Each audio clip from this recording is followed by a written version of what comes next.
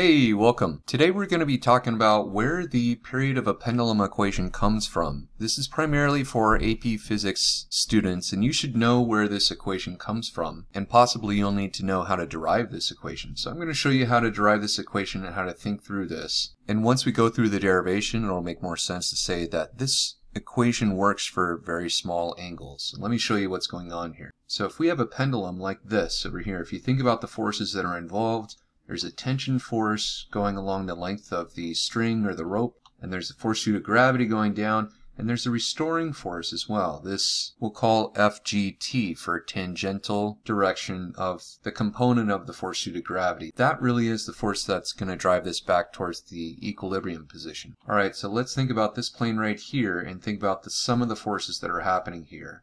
The main force in this axis right here, in the tangential axis, is just that mg sine theta. That's going to be this FGT value over here. And we have to treat this as negative at this point in the equation and working this out, because this is always going to be pointing in the direction opposite that of the displacement from the equilibrium position. So it's very important that we keep track of that. The same is true for Hooke's law, for instance, as well. Alright, so then we know that we can use the sum of the forces strategy, what I call that, and we say, well, that sum of the forces in that axis is also equal to mass times acceleration. That's Newton's second law. And then we can go ahead and set these equal to each other. So we do that. The masses go away, and we're left with this so far. And next we need to recall for simple harmonic motion, we can say acceleration is going to be equal to negative omega squared x in simple harmonic motion. I've done another screencast I'll put a link to in the upper right about now that'll help you to understand why we can say that is the case. But for now we're going to say that's the case, so we go ahead and sub in that value for a, and this is what we're left with. I'm going to go ahead and switch the sides of the equation, just preference, and get rid of the negative signs as well, and we're left with this equation right here. Alright, now this x value is a little confusing. Really what we want is more of an arc length than an x, because the motion right here is an arc length. It's not a true x value.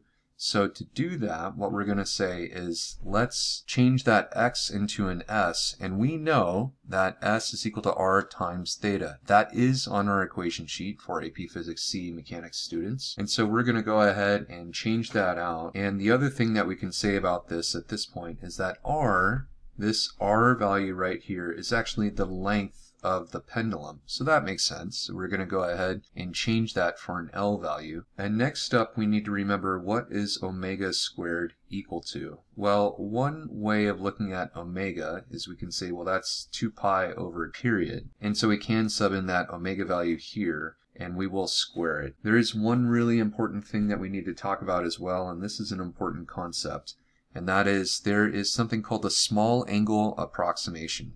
At small angles, like let's say under 15 degrees, an angle in radians and the sine of that angle in radians are basically the same. They're not exactly the same, but they're pretty close that you can actually approximate and call them the same. This is crucial for our derivation, and it does pop into problems from time to time. So what we're going to do is run with that assumption, and I will come back to this and give you an example of what I'm talking about. But we're going to use the small angle approximation here.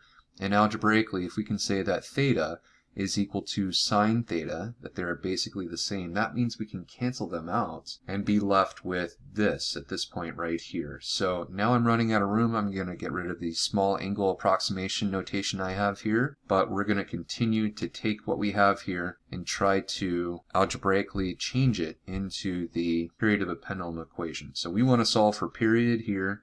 Let's go ahead and distribute the squared function right here, and then start to isolate for period.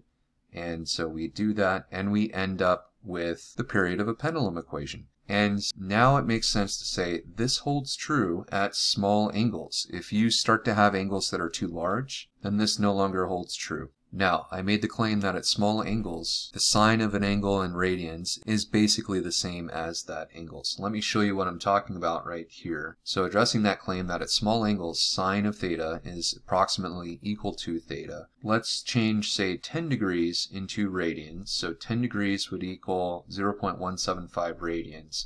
And let's take the sine of that. That ends up being 0.174. So notice that 0.175 is approximately equal to 0.174. You can see that this assumption is actually pretty solid. Even up to 10 or 15 degrees, you still have a very small difference between these two values. It really only is if you start getting above, say, 30 degrees that it becomes more significant. And that's it. So hopefully this has been helpful. If you have any comments down below, please let me know, and I hope you all have a great day.